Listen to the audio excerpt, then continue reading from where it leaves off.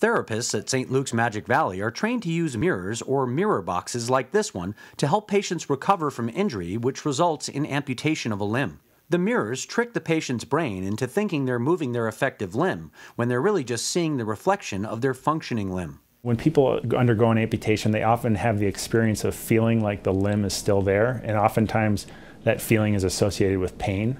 And they found that by placing a mirror to reflect the sound limb or the limb that was not amputated and taking the patient through a series of movements, that they can actually relieve the pain. Further research has shown the therapy also has applications for other types of patients, such as those with nerve injuries or stroke victims. We actually use this for patients with paralyzed arms and legs. And it's not the only treatment, but it's one treatment we use to help people regain motor function after stroke and paralysis.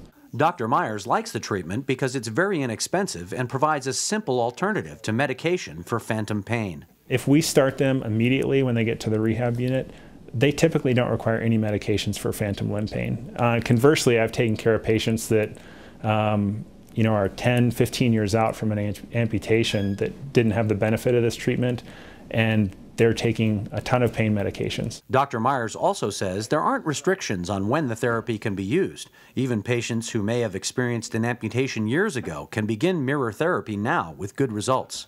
I'm Kevin Ryan reporting for St. Luke's Health System.